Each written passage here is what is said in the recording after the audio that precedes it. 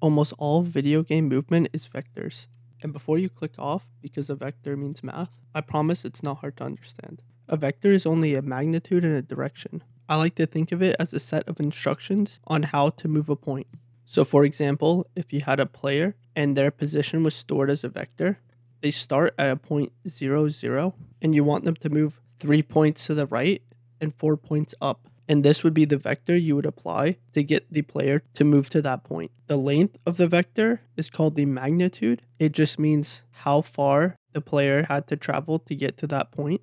And the other component of the vector is the angle. It is just the angle needed to draw a straight line from that player to the desired position. You can use vectors to store all kinds of data, such as position, velocity, acceleration, and force. Now I'm going to give examples of how vectors are used in making games. My first example will be Mario. Mario uses position vectors, velocity vectors, and acceleration vectors for Mario's movement. The position vector just stores the position that Mario is in, while the velocity vector is what's getting applied to the position vector in order to move Mario. The way this works is called vector addition. It just means to add the x components and the y components of the position and velocity vector together. This resulting vector will be the new position. It will look like this visually. The same concept is used for the acceleration, but replace the position vector with the velocity vector and now add the acceleration vector to get your new velocity. Another example of a game that uses movement